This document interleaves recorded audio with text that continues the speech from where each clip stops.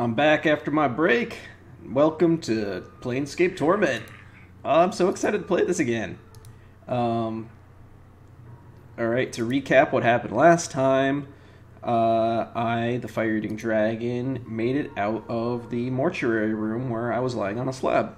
And now I have a scalpel and a key, and a sense of purpose to get out of the morgue. Well, I guess it's technically a mortuary, but, you know, it's splitting hairs now, isn't it? Okay, female zombie. Mort told me not to hurt them. Now, I think... Okay, so you can see what's on these things. It says there's rust and slabs. Oh, this is such a gross place. I'll talk to the zombie worker, see if he has anything to say.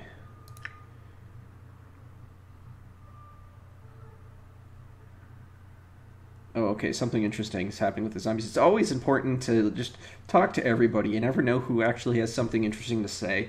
I guess that's not true. There's a lot of unnamed people just wandering the streets once I get to the city that, you know, it's just pointless to talk to. But, heh, looks like someone forgot to tell this sod to stop walking the rule of threes.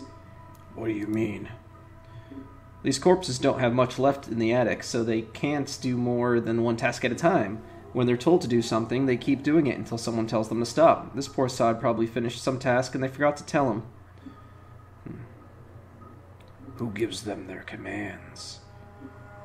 Either one of the caretakers here, or else whatever necromancer raised them out of the dead book. Probably one of the caretakers here. They're the ones who need the cheap labor after all.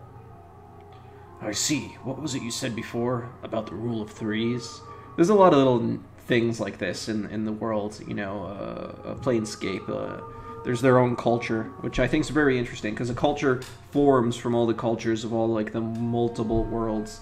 Think of this place like... It's like a nexus between worlds, so, like a Stargate kind of thing, or a, Babylon 5. That's why I relate this game to more of a space thing, because there's all these different worlds colliding. I mean, they're not literally zooming through space, it's magical planes of existence that you get to through magic. Although I think Spelljammer, there's actually space, like, that world, but that one didn't make it very big, so I'm not sure there's a lot of that included here. Yeah, there's not a lot on space in the D&D worlds, but this is the closest thing to it, because you magically portal through different dimensions. It sort of circumvents that whole sci-fi problem of, like, well, how do you get through all that space? You know, you gotta make up things like warp drive and things that aren't scientifically proven yet. But in this world, it's like, well, magic. Easy. That's how we get from one place to another. Entirely different worlds. Oops, did I just click on something? Who gives them their commands? Okay, yeah, I accidentally clicked on something. Alright, let's keep on moving. Actually, I'm gonna look... Can I examine the zombie? No, he just says the rule of threes. Updated my journal. Well, the rule of threes is one of those laws about the planes. About things tending to happen in threes, or everything composed of 3 parts. Or there's always 3 choices, so on and so forth. You don't sound like you hold much faith in it. It's a load of wash, if you ask me. Look for a number, any number, and try to catch some great meaning in it. You're going to find plenty of coincidences. That's true.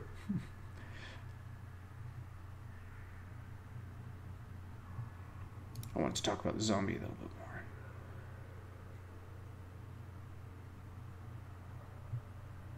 more. I'll ask him. So why are you talking in a triangle? The corpse alone. He doesn't know.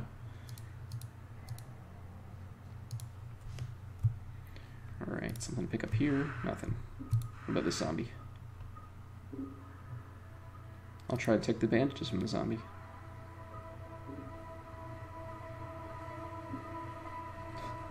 It's not even holding the band. Okay, so the corpse was bandaging up these bodies for some reason. And I just took the bandages out, and it's still just doing the motion as if it had the bandages in its hands. So I just stole some bandages.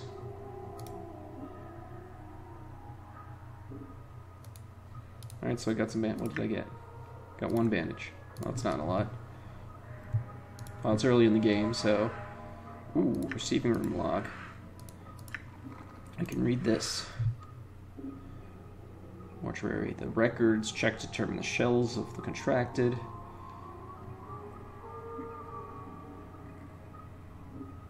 The last page has been cutting out, so it's missing a page. So maybe I could find that page. I just dropped it on the floor here. You see it's right there. I could pick it up again if I wanted to. I don't think it's actually useful for anything. Iron Fists. Now, if I remember right, I think the Iron Fists, yeah, they do more damage than the Scalpel. I don't think I'm going to be fighting a lot of zombies, so yeah, Iron Fists it is. And I'm going to be a rogue anyway. When I get to it, I'll talk about how specialization works and how I'm probably going to go for Fists and Clubs as someone who is going to be mostly a rogue.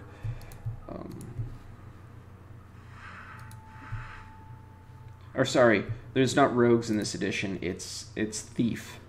It's Thief. Now we talked to Dahl, which is a very interesting character. He's in front of this giant book where he writes down, I think, the names of the dead or something like that. I'm going to talk to him.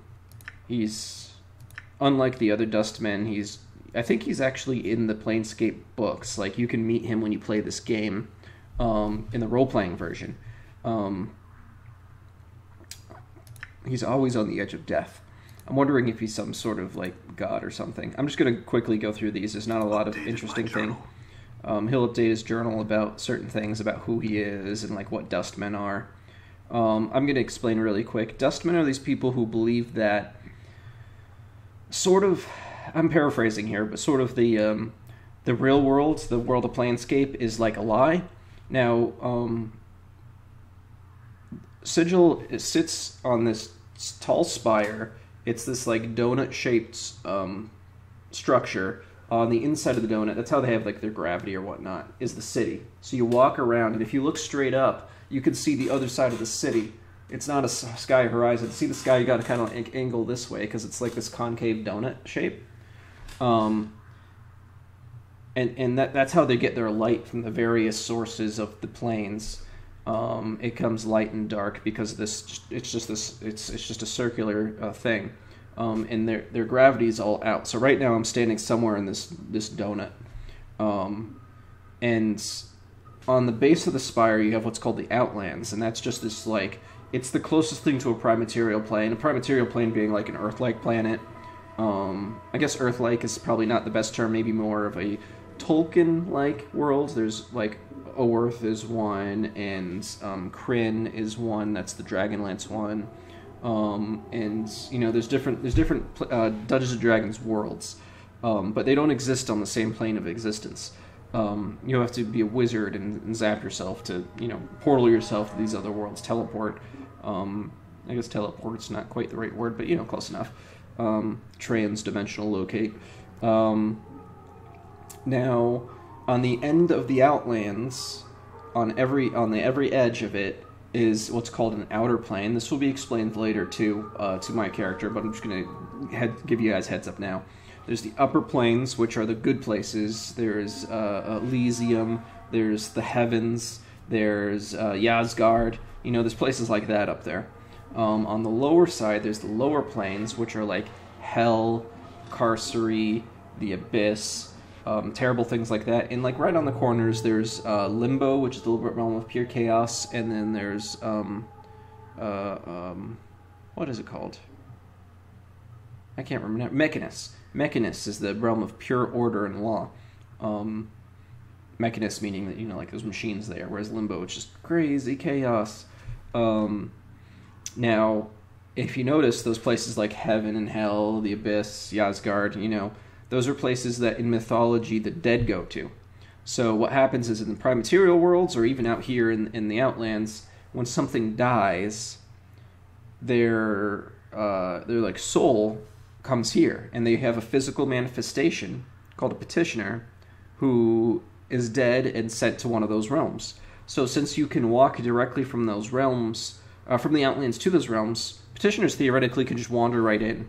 You can walk from hell to heaven if you knew the way and took the journey. And Sigil's sitting right in the center. So you have these creatures from all over, all these different realms, who could physically walk there. So the idea that this world's an illusion and you're better off being dead, it's not that far-fetched to someone who just walks into dead people all the time.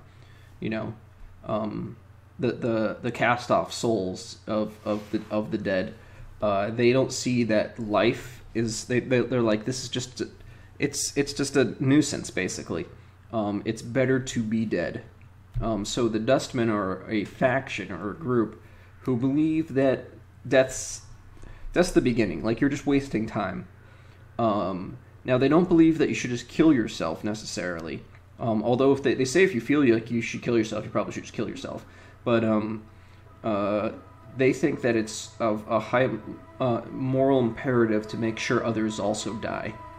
And because of this weird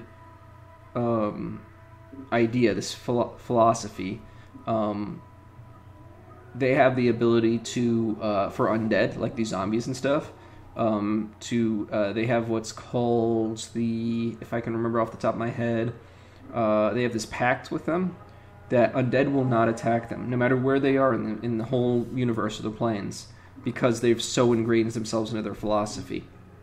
Now, that's an example of, there's many factions in Sigil, who, since they're so ingrained in their philosophy, they actually become sort of part of the essence of it, and they'll have something like, some crazy power like that, like the Dustmen, based on how they see the world.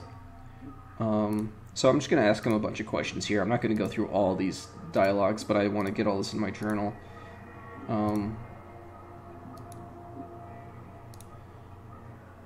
So I'm just randomly clicking around here. I don't recommend doing that. I would recommend reading through it, but he just has a lot of dialogue that's just trying to help me explain what's going on here. See, the true death, that's what they shouldn't get. True death is non-existence, a state of void, beyond passion. That's their true ascension. They think that's the best. Like, dying's one thing, but you're going to have to die many times before you can find your true death. It's sort of like a reverse Buddhism. And just like in Buddhism, they have their, what do they call them, Bodhisattvas or something like that? I said it wrong, I'm sure. People who have ascended, but they don't ascend, they don't fully ascend, they stay on the earth to help other people ascend. That's the way they see themselves. Is like, yeah, we should all die a lot, but I'm going to stick around so I can help others. Out of virtue, of course. Updated my journal. Updated my journal.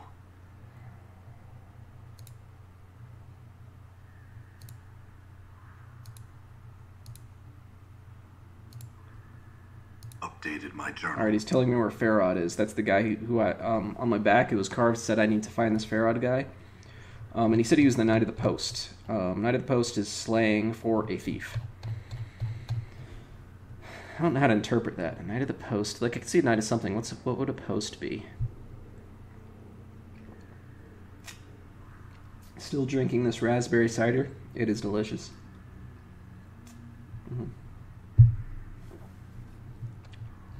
Nope, I can't interpret it. I don't know. Knight of the Post. If you could interpret what Knight of the Post means, like, what's the significance? Is post, like, after, like, or is it like, here's my post, or like a physical post? I don't know.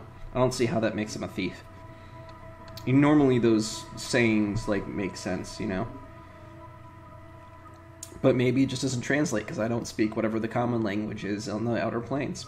And it's just translated to English for me. That's also a possibility. I love little cultural things like that, even made-up cultures. But, like, real-life cultures have stuff like that, too, where there'll be a saying which totally doesn't make sense in in another language, unless you know the cultural context.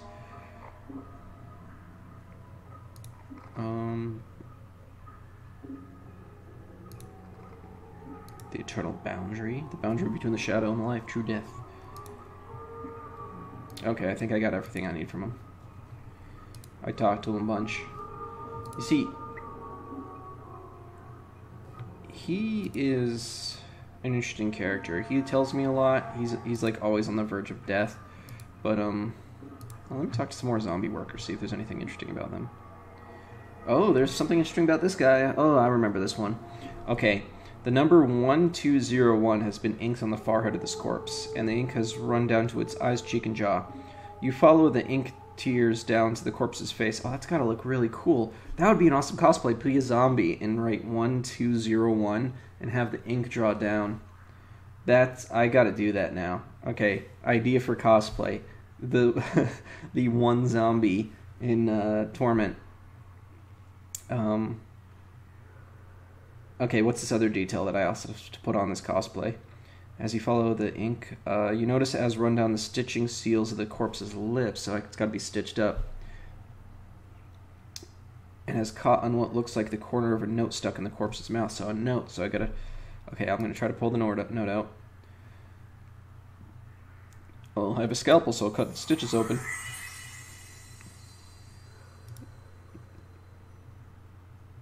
"1201. Leave the corpse in peace." What do I got here?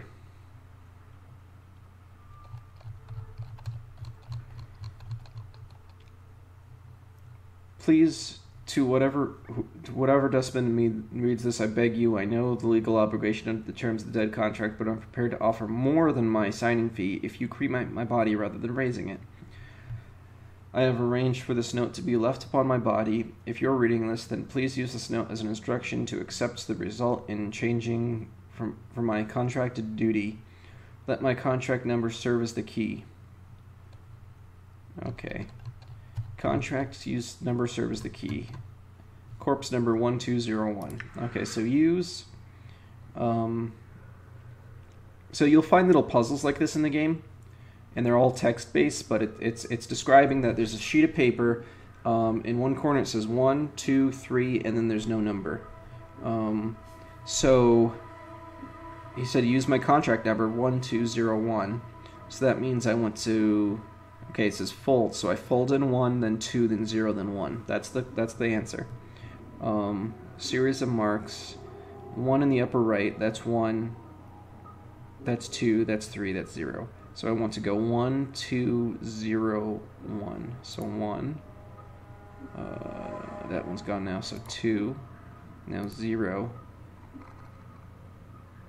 And then 1.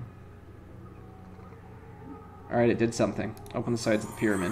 I got experience points. Woohoo! You peel back the sides of the pyramid. So I made like a pyramid. And then it disintegrates into dust. And inside is a triangle-shaped earring. Take the triangle-shaped earring. Now, if I remember right, I can't identify this now. When you identify a magical item, you can use a scroll, which is probably a bad idea, or a spell. I guess if you have a lot of scrolls, it's fine to just use one. But usually, you know, spells are generally free. I can put this on to save space. Speaking of which, I can put this up here to save space. Once I identify it, I believe it's going to be magical, and I can use it to gain 33 copper coins. So I can use it 3 times only, though, and that's 99 copper coins. But if I recall right, I can sell this for 120, so I'd probably rather sell it than use it, because it's worth more money that way. There's a lot of little tricks like that in this game. Okay, did I already loot all these? I think I did. Okay, does the female have any... No. Psst. You see the way she was looking at me, huh? You see that? The way she was following the curves of my optical bone? Oh, so curvaceous. Nice. You mean the blank-eyed beyond the grave stare? What, are you blind? She was scouting me out. She was shameless the way she wanted me.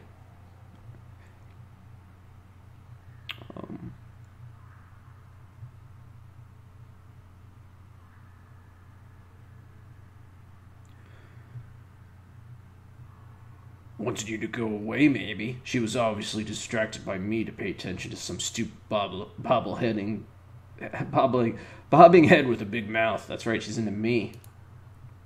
You? Yeah, right. Trust me, chits beyond the grave don't care about all that physicality, and I've got a body, and I'm scarred and tough looking. They want a guy with spirit. That's me, Chief. You? Corpses like you are as common as copper. Whatever, Mort, let's go. That's a weird dynamic. Arguing over who the zombie's sexually attracted to.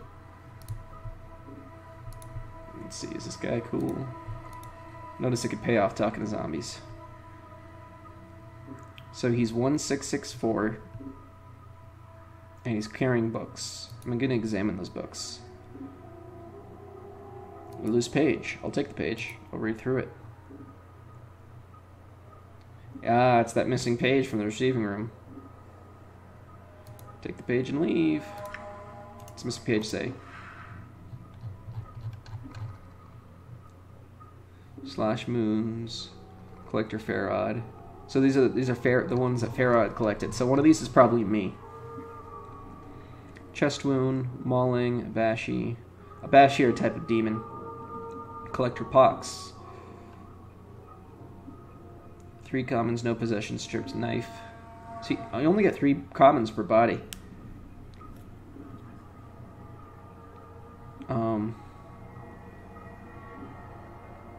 Age of Shell prevents identification.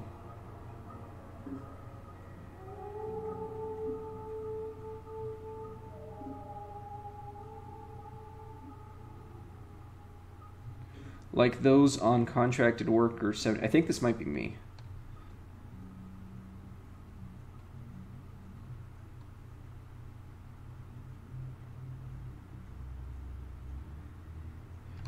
Alright, so they're investigating Farad because he's bringing in bodies that look like they've already been prepared and buried. Farad sells them corpses, and apparently so does Pox, this guy.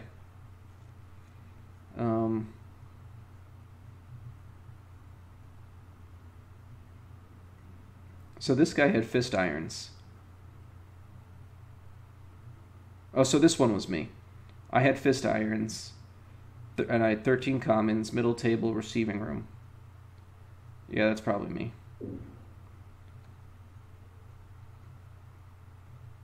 Copper earrings found lodged in the abdomen. Have been locked in the southeast preparation room. So southeast. So there's a copper earring around here somewhere.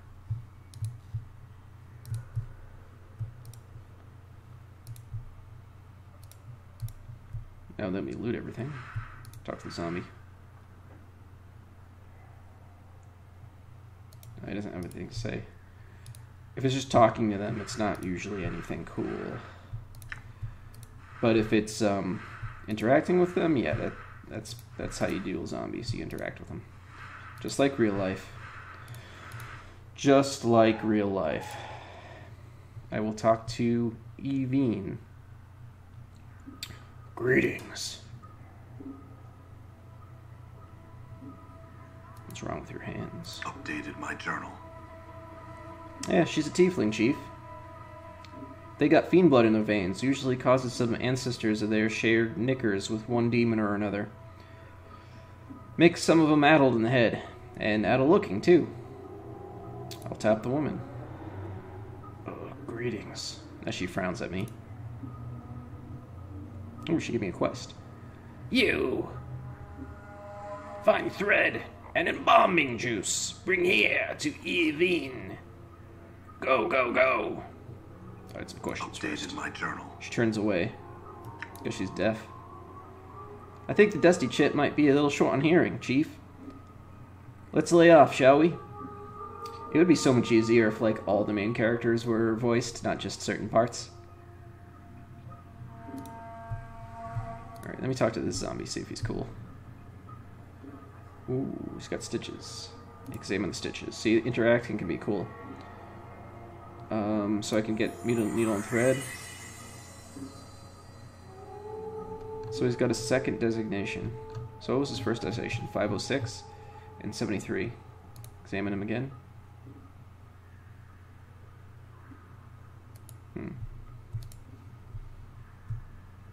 So that might be evidence of Farad digging up corpses.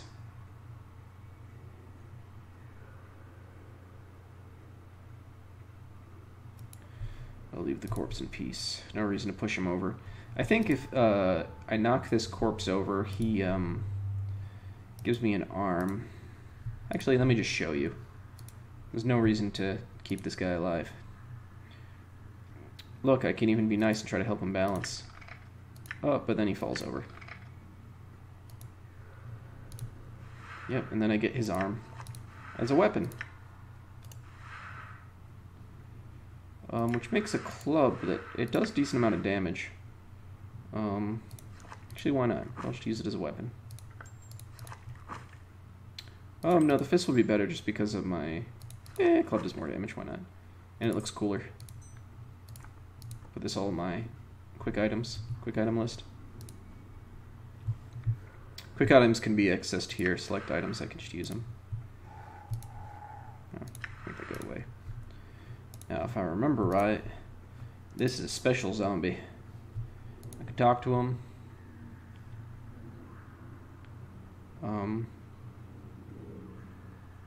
Shambling corpse gazes you with vacant eyes. The number 821 is carved in his forehead, and his lips have been stitched closed. Faint smell of formaldehyde emanates from the body. So, seen anything interesting going on? You address the zombie and he blinks in surprise. What? What? You're not a zombie. Who are you? Updated my journal. The zombie is trying to respond behind stitched lips. He has a peculiar, half-frightened, half-angry expression. Who you? What you want? I think it's just hard for him to talk. Who you? What you want? I'm gonna lie. I was looking for you. Yes, I have a message for you. What message? I have new orders.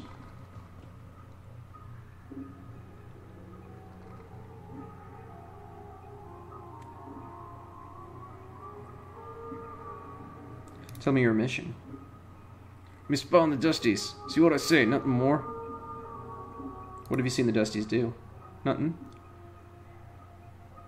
Still at watch.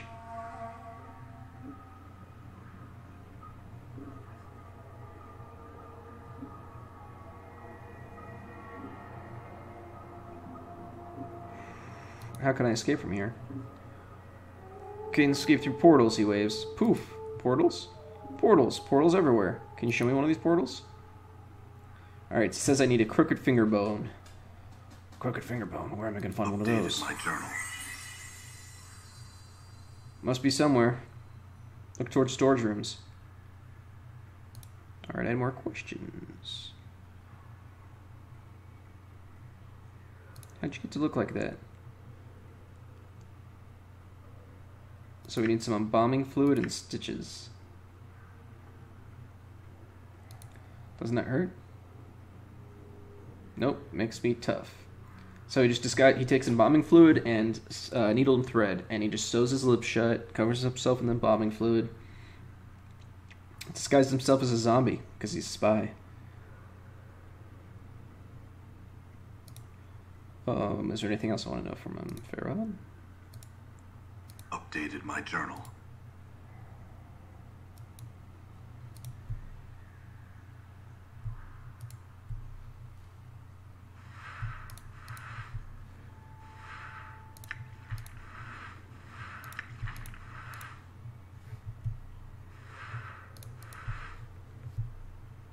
Locked. Forced it.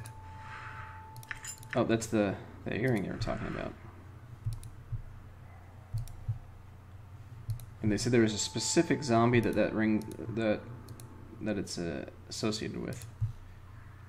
Now, I was told to get needle and thread and embalming fluid, and that's what I just got. So, actually, does this guy need anything?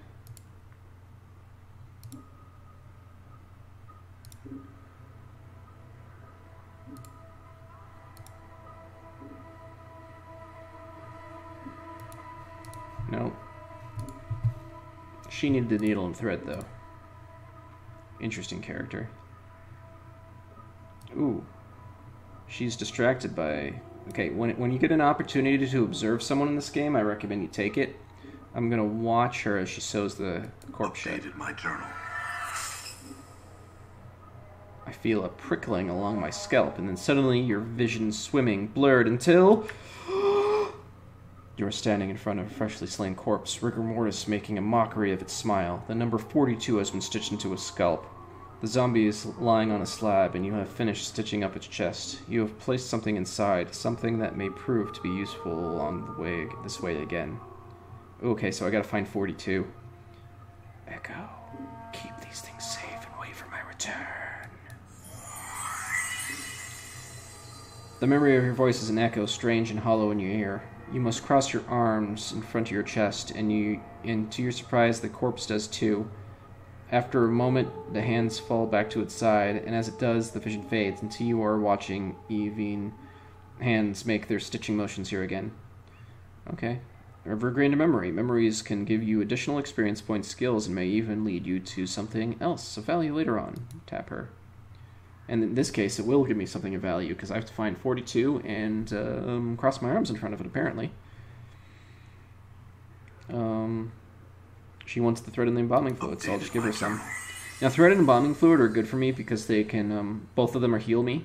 I think embalming fluid actually gives me temporary hit points and some armor, temporary.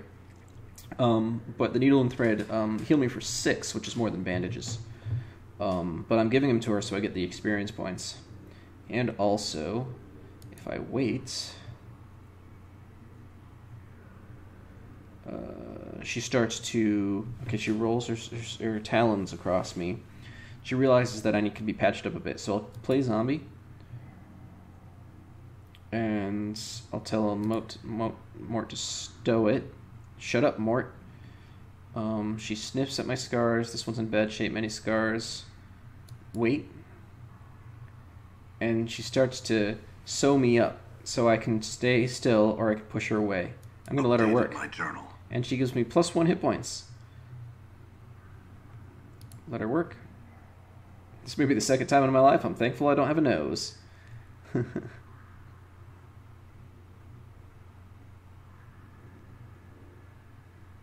The bombing fluid makes me feel better. Well, gain me a hit point. Now I have 21 hit points. How close am I to leveling? Oh, I'm fairly far from leveling. What about Mort? Mort's even further from leveling. I'm going. He's lower level. Now, if you notice, we have similar hit points. I just gained 1. We both started with 20 hit points. Yet I'm level 3 and he's level 2. That actually doesn't make much sense. Oh, it's because I didn't... You don't roll for max hit points. Blah, blah. That's slightly higher than average. So if it was like 6, 6, and 8, you know, that would get me 20. Looks like they gave him max hit points though, 10 and 10. So hopefully those little bonuses to my max hit points will eventually total up to 10 to cover what the lost hit points are.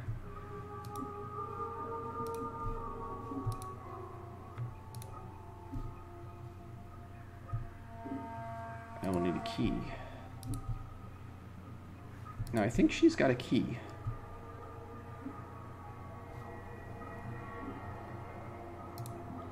Although I might have just circumvented that whole thing. Because sometimes you can get a quest from this guy to get a key.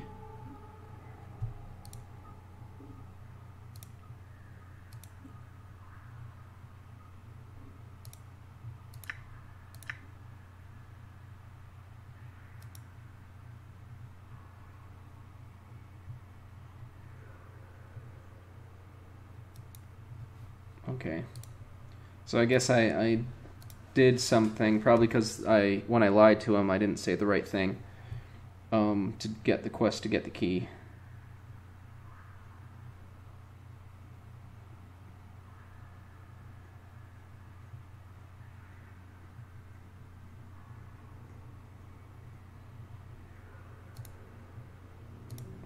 Yep. There's a lot of things like that where you can accidentally not get certain quests. No big deal. It's only worth a couple experience points.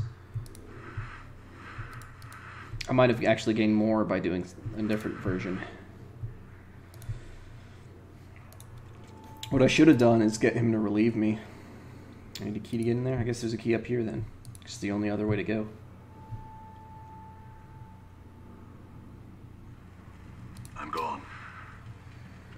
And now I'm on the next floor. I'm going to leave it here, and this is the last part of this session, and I'll meet you guys next time.